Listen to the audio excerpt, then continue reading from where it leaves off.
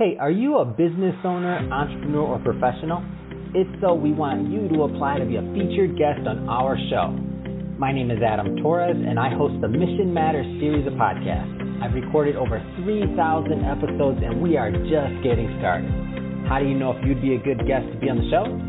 Well, only one way to find out, and that's to apply, but I'm going to let you in on a little secret. We want guests that have a story to tell, guests with a brand, a product, or a service that can benefit my audience of listeners. If this sounds like you, go to missionmatters.com and click on Be Our Guest to apply. I'd love to talk to you and get to know more about your story. Again, head on over to missionmatters.com and click on Be Our Guest to apply.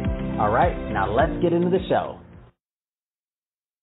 Hey, I'd like to welcome you to another episode of Mission Matters. My name is Adam Torres. You can follow me on Instagram at AskAdamTorres. And if you'd like to apply to be a guest on the show, just head on over to missionmatters.com and click on Be Our Guest to apply.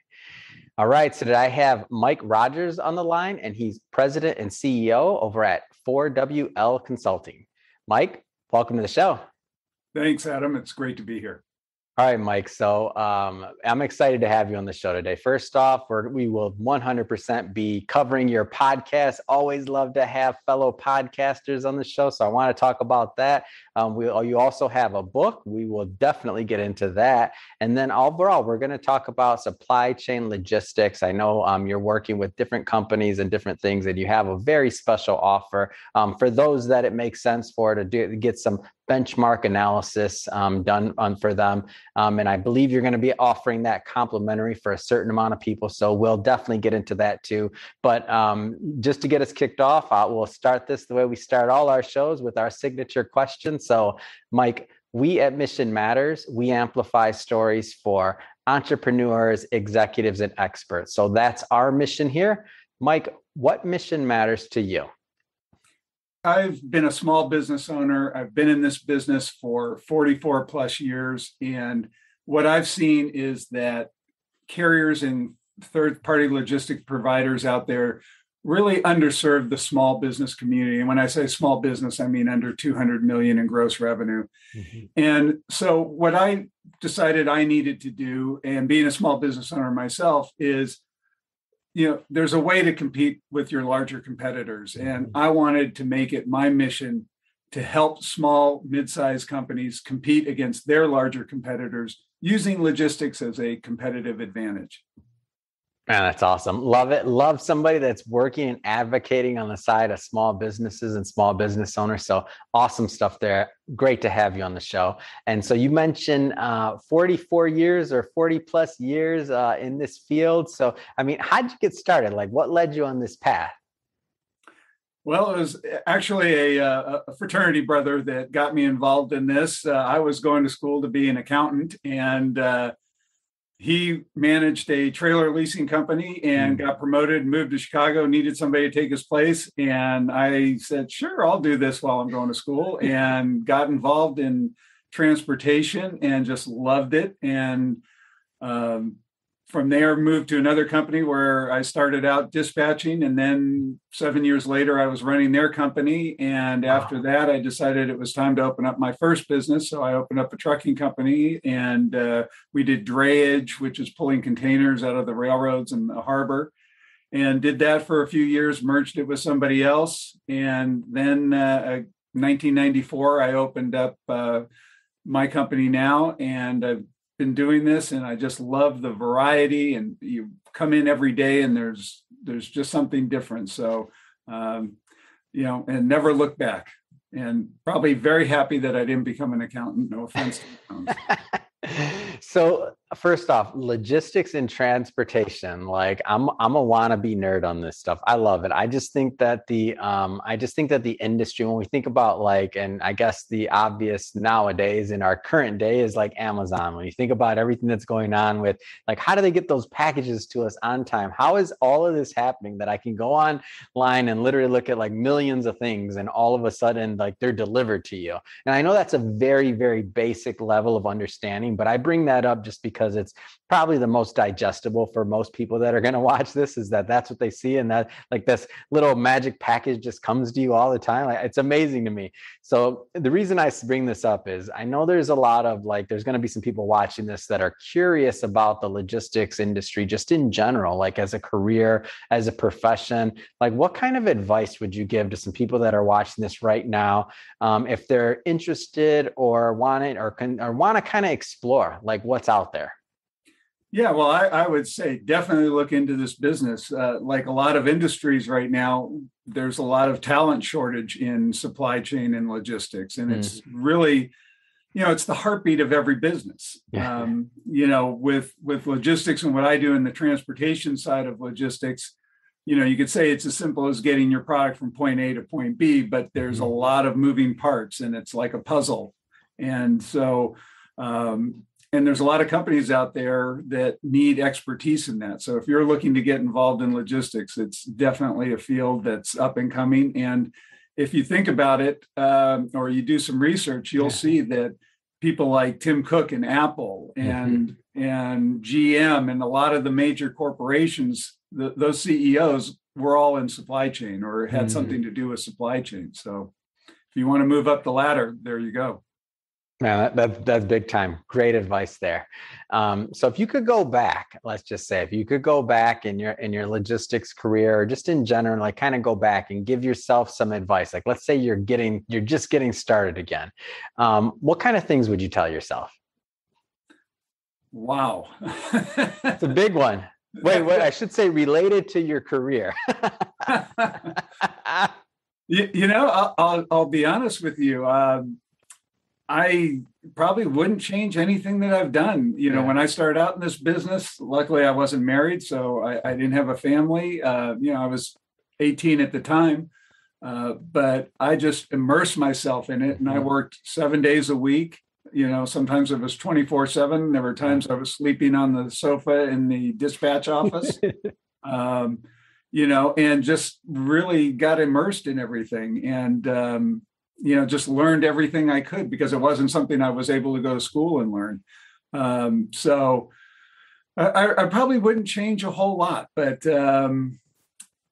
maybe a few certifications here and there, which I've actually done later on in my career. So maybe I would have done those earlier and maybe it would have bumped up my salary a little bit more because they got to steal. When I started in this business, I made $600 a month. Wow. So but that was a while ago, so it's fine. Jimmy Carter was president, so that tells you something. There you go. So that's awesome, and thank you for sharing that. So Mike, now bringing us present day in logistics, a lot going on. I mean, what's interesting to you that you're seeing in the industry? Well, this is something that nobody who's been involved, whether they've been involved 5 years, 10 years, or as long as I have seen because of what's going on. It is, yes, partly related to the pandemic, or not partly, but a lot related to the pandemic. But there's also things like, climate, what's going on with extreme weather events going on out there.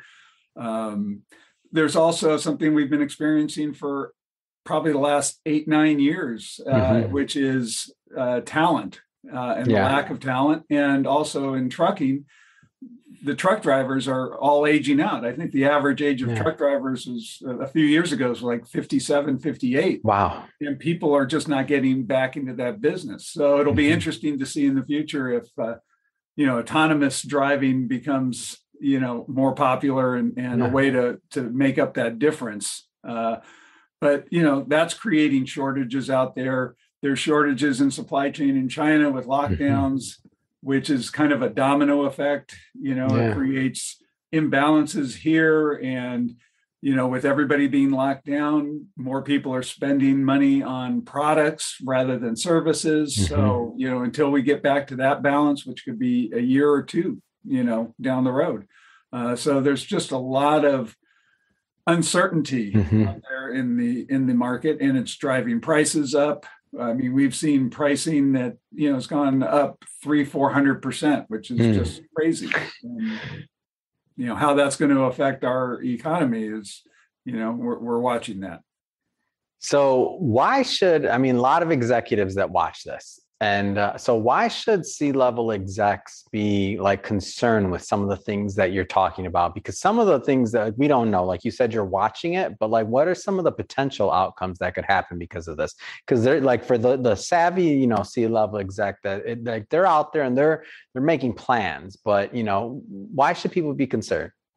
Well, I think, in the past, especially with C-level, they have their team maybe down in the warehouse, or, one guy in charge of shipping that, was able to handle what was going on. But, now with the way prices are going up, I mean, their budgets are skyrocketing. And so they really need to take a better look at what's going on, be more involved in the strategies that are being implemented. And if you look at major corporations too, we've seen that they now have chief supply chain officers. So that level is being elevated to the C-suite. So small and mid-sized companies should be doing the same thing, looking at that. Now, it doesn't mean they're going to go out and hire another executive to run that. Sure. As the owner of the business or the leader of the business, you need to be setting vision for the company and being more involved in what's going on, because it does have such a dramatic effect on the overall business and your customers. I want to let's stick on that theme a little bit longer. So you mentioned, small to medium size. So maybe give us a little bit of a breakdown, or just kind of like what you see in terms of vantage point from maybe that Fortune 1000 to that medium size to that small business, and kind of how all these different players, so to speak, should be thinking about supply chain and logistics. Well, they all have to have their own strategies. Every company has different things going on. But I think right now what you're even seeing is a leveling, because you have giants, Walmarts, Home Depots, Lowe's, everybody. They're having the same issues that, a mom and pop that brings in 5 containers a year is having. There's just no capacity if they're bringing containers in from China or whatever.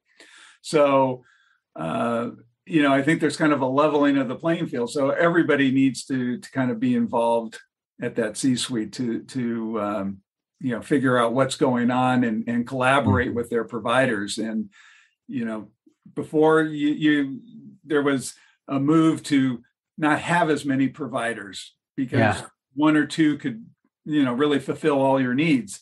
I think now it's back to, hey, you need resources, because one day your long-standing provider has something they can help you with, and the next day they don't, and somebody else might have that. So it's having relationships and working together with those providers. And large companies, they have a team. They'll have a logistics team. Sure. Multiple people. A smaller company is not going to have that. So having good partners, that are doing that day in and day out and know exactly what's going on in the industry, is going to be able to help you out tremendously as a small business. What do you think some of the biggest mistakes are that people are making right now in logistics? It could be the bigger company, it could be the smaller company, but what do you think are some of those common mistakes that they're making, and maybe don't know, obviously, that they're making? Yeah, well, what we see is that, large companies, they'll go out and they'll benchmark their rates and see what's going on, see how they compare. So that way, when they go negotiate, they have a better idea of whether they're really getting a good rate or not. Yeah. And what we've seen smaller companies do is they'll go out and they maybe get rates from a few companies, but they don't really know where they stand in the marketplace, because they're not going to spend that kind of money to get a benchmark analysis done. And there's different ways of going out and getting rates. And sometimes they'll just call 3 carriers, take the cheapest, and go from there. And what that might do to you is, you have a cheap carrier and they don't deliver, or they deliver damaged. And what does that do to your interface with your customers? Yeah. So those are some of the mistakes that I see companies doing out there. So speaking of benchmarking, I think that's a great transition. So let's dive into 4WL Consulting and what you're doing there. So first off, tell us a little bit more about why you started the company.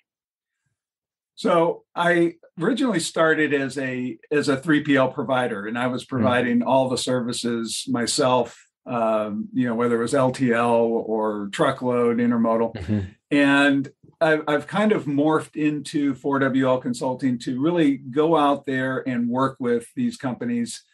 And I created what I call the Transaver Spend Analysis, which is a benchmark analysis for the small to mid-sized companies, primarily with LTL and parcel, so that they could actually see where they are in the marketplace, give the C-level executive a high-level view of where they stand, so that they could actually, really implement a better strategy if they need to. And there are times where they might see that what they're doing is really working well. And that's always good to know, to have that confidence that what we're doing is proper. But if not, maybe there's a few things you could tweak and optimize. And so that's why I created 4WL Consulting, to help companies get a bigger picture of what they're doing so they can go out and on the micro level perform better. What type of companies do you find get the most value out of working with you and your team? So it could be size of company, it could be industry, revenue. Like who normally gets the most value out of working with you and your team?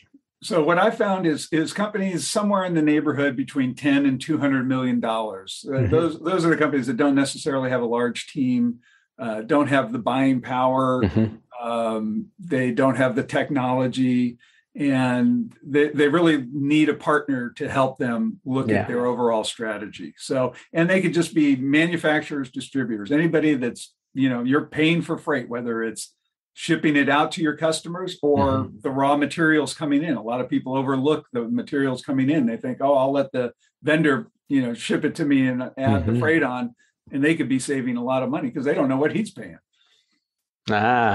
So what now? Benchmark analysis. I mean, one of the specialties, as you mentioned, what goes into that? Like what can somebody expect in general? So, it's a snapshot of what you're doing. What we like to do is we have a conversation. It's a simple 3-step process. We have a conversation, learn a little bit more about the business, and it doesn't take a long time, 30, 45 minutes to find out what's going on. We know the right questions to ask. Then it's data collection and collecting some data, 30, 60 days worth of data. And then we take that data, we analyze it, and then we come back and we give a presentation of what we find and, where there's areas that can be optimized, other suggestions we have with the way they're doing business, maybe their procedures. And then after that meeting, you have a great idea of where you stand in the marketplace. So I know it's pretty obvious, right? So if this analysis comes back and it's in my mind, I should say, correct me if I'm wrong, if this analysis comes back and it's like, wow, you stand really good in the marketplace, then that's a no-brainer. Okay, what you're doing is working. But on the other side of things, if the analysis comes back and there's some room for improvement, it should be pretty obvious. Am I off on this, or is that am I right? You tell me. Well, yeah. I mean, obviously, they're going to look at this and say, hey, we need to implement some of these strategies that you came back with. And then I'm there to help if they want my help, or if they want to do it internally, they're more than welcome to try that. But most of the time, people, will work with me. As a matter of fact, I had a office retail, office furniture manufacturer. And they were spending about $1.2 million on freight transportation. We did the analysis, showed them about a 14.67 percentage, which equated to about $184,000 in savings. That's big. It was, and one of the other benefits was it just really improved their delivery times too, because we were able to show them with carriers, what kind of standard deliveries they should be getting, and better carriers, which resulted in less claims for them. So that was a big plus for them and their customers. Now that's not an isolated incident. I mean, this is what you do. So for people watching this isn't like Mike just found this one thing. That's just one example. But I mean, this is what you're doing day in and day out. Like, you're creating these strategies, and then you're also helping with the implementation side when they want it, right? Tell us a little bit more about how that part of it works. So let's just say I'm a client. I came in and I'm like, you did this analysis. You're working with me. You said the phone call is not that long initially, 45 minutes or so. You go back, your team does the work, does the analysis. You come back with the proposal showing where there could be some opportunity areas. And if there are opportunity areas, then like, what does that part of it look like the actual execution? Because sometimes I feel like people watch things, or like there's some people watching this right now that are thinking, I've never, oh, you know what? Have we even ever had an analysis? I didn't even know that was possible. I know there's some people watching that right now, and they're like, we could probably really benefit from this, but I don't want to do another thing. It's just another thing. I don't have time. Let's look at this in, Q3 or Q4 or Q1. We always put things off like this that we know can benefit us pretty quickly. So what does the implementation side of things look like? Well, before I get to the implementation, that's exactly why I created the Transaver spend analysis, because it pretty much takes maybe about an hour and a half of time. Wow. Not all at once. Yeah. For somebody. So for a client to do the benchmark. And so that way it's not very time consuming. So hopefully that's a no-brainer. Yeah. But then if they decide they want to work with us, then what we do is then we go out, we start doing negotiations with the carriers and, getting the rates that the analysis showed or as close to them. And we come back and we say, okay, here are the rates. Now here's your actual savings. We can actually do this in black and white, because, a benchmark gives you a snapshot of where you should be in the marketplace, but it also depends on, what you're able to go out and negotiate. For sure. And I work with partners that, have good buying power so that they're able to usually get pretty close to where we are and, with the analysis. And then at that time they can decide, okay, this sounds good. Let's move forward. And, we work with the carriers to publish the pricing and everything. I don't work on contracts. So, I believe that you should be providing value every day, day in, day out. And if the client doesn't feel like they're getting the value, they shouldn't have to go to an attorney to get out of it. Yeah. So, it should just, hey, let's part and be friends. But that really hasn't ever happened. So, but it's very simple, and it usually takes a couple of months to, implement everything, because after we get the pricing in place with the carriers, then it's technology and giving them technology to manage that, manage KPIs and manage, get visibility into their shipments. And so there's a whole lot more that goes on to it that makes them more efficient, makes their team more efficient. But this is great, because what they're doing then is that they benefit from your, and not to pick on this furniture company, because it may not be the case for them, but just in general, when a company, as it grows, let's just say it was the furniture company. So maybe they had one location, maybe they at some point expanded to two, but maybe it started as a small business, like a typical small business, and they increase their square footage over time, and they've done the best they could, and they're obviously making money, or else they wouldn't have grown to those amount of sales, right? But they've never, like very few businesses in many different sectors, whether it's technology, whether it's logistics, whether it's sometimes even their finance or accounting, like you start and you grow organically and you keep on growing. But at a certain point, like it makes sense to bring in an outside professional to show you how to optimize things and to show you where you're losing money. Because if you would have started the business originally, like let's say you weren't bootstrapping, or you had a different level of funding in the beginning to grow to where you're at, you possibly would have did that at the beginning anyway, like, because you would have had to figure it out, right? But now what you're doing is you're kind of like, you're at that point in growth in sales, and now you're watching this and you're like, well, have we ever done that? Have we ever brought in a logistics expert to see if what we're doing is, done the best way it could be? We've been doing the best we could, but we don't have anybody in our team that's been in logistics for 40 years plus. Like, we don't have that. And then you shouldn't, by the way, unless you're a huge company. Right. But if we're talking that mid-size or even small business, then this type of stuff to me is just a no-brainer, because it's like, all right, we're going to learn, we're going to make some money off this, we're going to get better. And then, correct me if I'm wrong on this one too, Mike.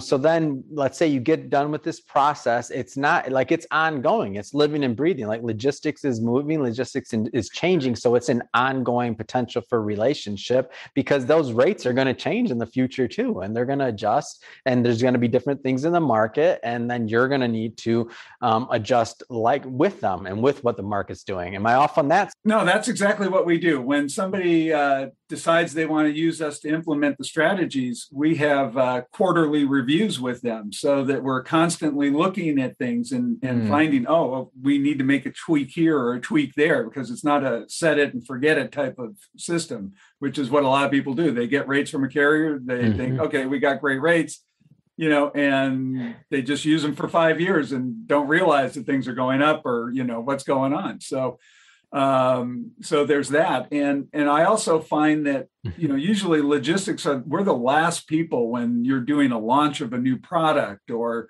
you get a new customer that has different procedures or things like that. And they always go to logistics last after they got all the business, rather than, hey, we're thinking about doing business with this company. Here's what they're telling us. How's that going to affect us? Yeah. And let's be in the beginning of the conversation and not the end of the conversation. So. And so, I have to ask the money question here. So what does a benchmark analysis typically cost for a business? So you could run into thousands or tens of thousands of dollars for a large company. And, I knew that wasn't going to be feasible for small and medium-sized businesses. So, we're not doing a 3-year-long benchmark analysis where we're going back in time that far or anything like that. What we do is we take 30 to 60 days worth of data, and we're able to do that. And we can actually do it at no cost for the customer, just to show the value of what we can bring to the table, if it makes sense. Sometimes it won't make sense, and that's fine. But that's why it doesn't take a lot of time on their part. It takes a little bit of time on our part, but not a lot of time. And that's why I can offer it at, no cost. Man, that's big time. So now they get your expertise, they get to get you to work with them. And even just to do that benchmark analysis, like they have that screenshot or that picture of where they're at, and they don't even have to come out of pocket. Like, come on, Mike, you're making it too easy for them. Well, I do have one that I charge for, which is a little bit more in depth, but, it doesn't always make sense. And, and if somebody decides, hey, we really want that, that's fine. But, I think there's a way to build value for this and a relationship. And, I would say 70% of the time that we do an analysis for a company, that we wind up with a long-term relationship. Man, that's awesome. And those are great numbers. And you wouldn't have those numbers if you weren't doing quality work. So the numbers speak for themselves on that one. So that's awesome. I want to switch it up a bit, Mike. I want to get into some of the other things. And by the way, at the end of this, for everybody watching, I'm going to give Mike an opportunity to leave websites, all that kind of stuff. So if you're watching this and you do want to get that benchmark analysis to see if it makes sense for you, it'll also be in the show notes, all that good stuff. But Mike, I want to talk about some of the content that you're creating, because something that I find really interesting about your brand and what you're doing overall at 4WL Consulting is that you are a content creator too. So first off, tell me about this podcast.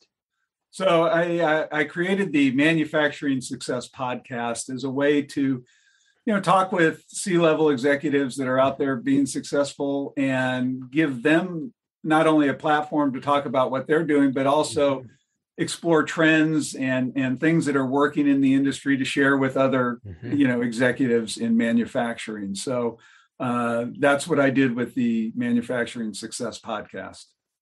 All right, Mike. So in terms of the podcast, what's one of your favorite things about being a podcaster and about getting that message out there?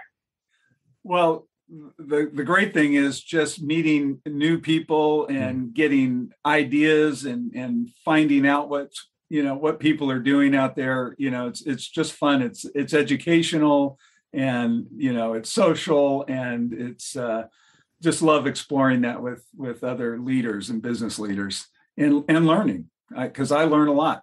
I'm always been on the logistics side, so I get to hear the other side of the table, so to speak.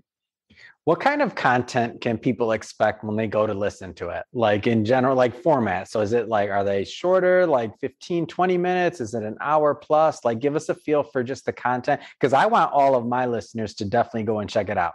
Thank you. Well, and we are on Apple and Spotify and all the other major platforms, but it's a 20-25 minute interview, and kind of similar to this, where I'm just talking with the guest. It's audio, and just asking questions and letting them kind of tell their story. It's awesome.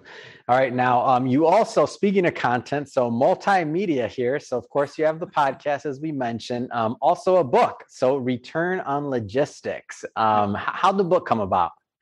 So, the book came about because I was really trying to, spread the word about why having a logistics partner is important, and especially for small, mid-sized companies. So it really kind of just recaps all the information that somebody would want on why they would want to partner with a 3PL, the benefits of partnering with a 3PL, the drawbacks, and just give them more information, without having to talk to people. So I wanted to be able to have a book that I could send to people. It is available on Amazon, but let's face it, nobody's going to really buy a book on logistics on Amazon. So I don't know if somebody, we're gonna put in the show notes a nice hyperlink, and we'll see. Because if you're somebody watching this right now and you want to benefit from that knowledge, hey, I'm all about it, and I like supporting authors anyway. So anybody watching this that's written a book or wants to write one, you better support that book. Go ahead, Mike. Sorry, I had to. We like selling books on this show too. Well, I will always sell a book, but I do offer it on my website too. So returnonlogistics.com. So somebody can get it there too. We have a PDF version as well as the hard copy. And I always, like to get people a hard copy just so they have it to review. What is one, and I know you mentioned a couple, and I know there's more, and I know when anybody puts out a book, it's because they have, quite a bit of content that they want a reader to get. But if there was like just one takeaway, if you had to narrow it to one, like what would be the main takeaway you'd want a reader to get out of that book? I think that what they should get out of that book is that, when you don't have the expertise in-house, that there are capable companies out there, and it could be any industry, but obviously I'm focusing on logistics, that can be a partner, and it keeps your costs down, but gets your experience and your expertise, a lot higher than it could be. And, working together, it lets you focus on your core competency, which is manufacturing and selling your product, and not, having to move product. That's awesome. It's great stuff.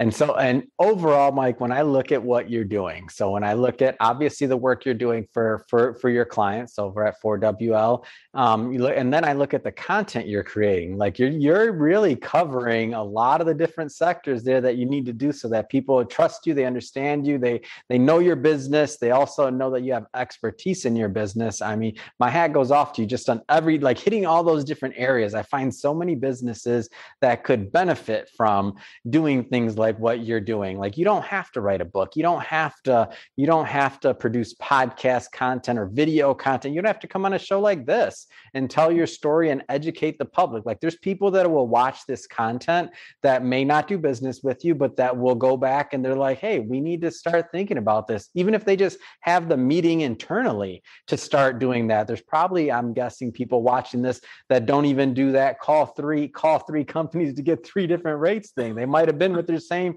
carrier for the last 15 years, and they're just assuming that they're getting the right, like the numbers are the way they're supposed to be, right? So like the fact that you're doing all of these things is just a testament to you being a mission-based entrepreneur, business owner. I mean, you're leading not just with your offer, but you're leading with content, you're leading with knowledge. You're even giving away a book. I don't like giving away books, but you're giving away things too. I like selling them, but it's okay. But you're giving away things too. Fantastic. It is. So with all that being said, a lot going on over there. I mean, so what's next? So what's next for Mike? What's next for the company? What's next for the content? Well, first of all, just, to address giving it away, I believe if you share what you put out there will come back to you. So, I'm not worried about, a sale of a book or anything, because I think it'll come back tenfold. What's next? Continuing with the podcast, always looking for good podcast guests. So if any of the manufacturing leaders are, out here, please, get in touch with me. And and just working with companies and trying to navigate through these difficult times that we're in, and trying to figure out how to ease the burden somewhat. Well, Mike, so this has been great. I mean, obviously, you're doing a lot of mission-based work here with all the work that you're doing for your companies, and just putting out content like this, like going out of your way to share and to educate with the public. If somebody's watching this and they want more information on getting that benchmark analysis that we talked about earlier, or getting a copy of the book, or even listen to the podcast, I mean, how do people connect with you and the brand overall? Great. Well, if they want more information how the TransSaver spend analysis works, go to Save with TSA, TransSaverSpendAnalysis.com. So SaveWithTSA.com. If they're interested in the book, ReturnOnLogistics.com. And of course, my website, 4WLConsulting.com. And manufacturing success, just look for it on iTunes, Spotify, Amazon, and subscribe. Man, that's awesome. So Mike, thanks again for coming on the show today. And to the audience and everybody listening, definitely go check out those sites. We'll definitely have the links in the show notes, so you can easily just go scroll through and click on them and go get what you want out of that. And Mike, really been a pleasure. And to the audience, as always, don't forget, hit that subscribe button. Definitely want you to be a return listener and visitor. And Mike, thanks again for coming on the show. It's been a pleasure. Adam, thank you very much. Enjoyed it.